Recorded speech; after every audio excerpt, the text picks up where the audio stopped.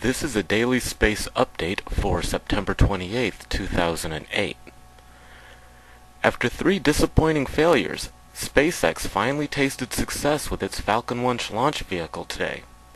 With the 4th Falcon launch, SpaceX became the first private company to orbit a satellite with a liquid-fueled rocket designed and manufactured entirely in-house.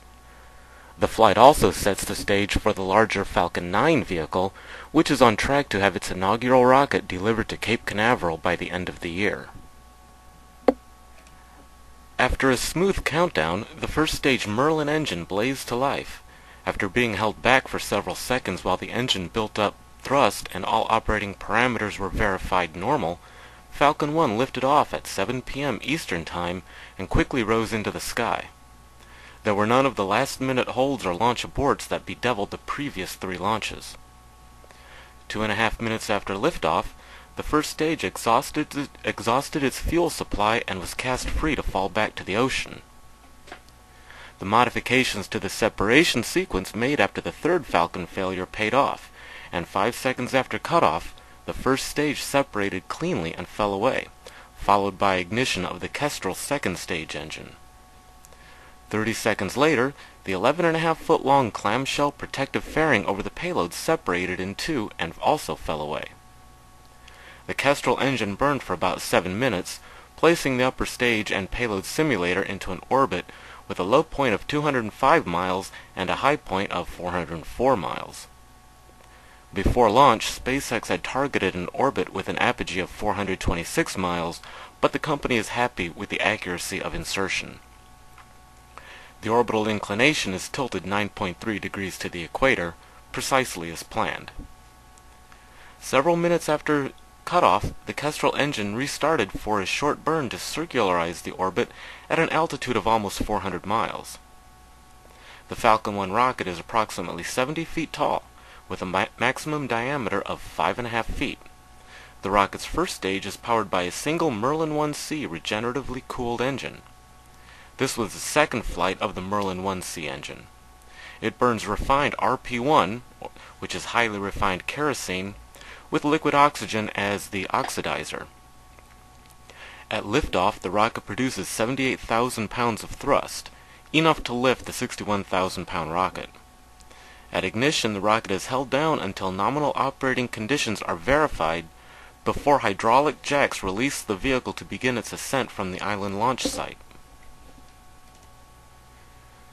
The first stage is designed to be recoverable. A thermal protection system protects the stage as it re-enters the atmosphere, and then it descends into the ocean by parachute, where a recovery boat stands by waiting to retrieve it for cleaning and reuse. Unfortunately, it appears the stage this time was destroyed upon re-entry. Engineers did not have enough time to beef up the insulation outside the rocket so it would survive the stress of re-entry. A single SpaceX Kestrel engine powers the Falcon 1 upper stage. The second stage engine produces a vacuum thrust of 6,900 pounds and powers the vehicle for the remainder of ascent to orbit. Kestrel is pressure-fed, eliminating the complexity and risk of using turbopumps. Unlike the Merlin 1C, the engine is ablatively cooled in the thrust chamber and nozzle throat. The nozzle bell employs radiative cooling, whereby the heat that's generated passes through the nozzle wall and is radiated into the vacuum of space. Today's successful launch marks a milestone in the commercial space industry. Since the early 1980s, numerous companies have tried to develop their own low-cost launch vehicles. History is painted with names like Starstruck, Space Services Incorporated, American Rocket Company, Rotary Rocket, and others who tried to reach the holy grail of the launch business but fell short. Now that SpaceX has a first success under its belt, the company must work to build a long-term track record of reliability, beginning with the next flight, a commercial mission with the Malaysian Razaksat, which may fly next January or February. Then it's on to the much larger Falcon 9, a heavy-lift vehicle featuring 9 Merlin engines in the first stage. The inaugural Falcon 9 is on track for delivery to SpaceX's launch site at Cape Canaveral, Florida, by the end of the year. The company is in the midst of renovating the former Titan IV launch pad, Space Launch Complex 40, to accommodate the Falcon 9. Renovations include the installation of liquid oxygen and hydrogen storage facilities and construction of a hangar for horizontal pre-launch integration of the vehicle and satellite payloads. The first Falcon 9 is expected to lift off from Cape Canaveral sometime in the second quarter of 2009. And this has been a daily space update for September 28, 2008. You can listen to our archive of updates by going to dailyspaceupdate.com.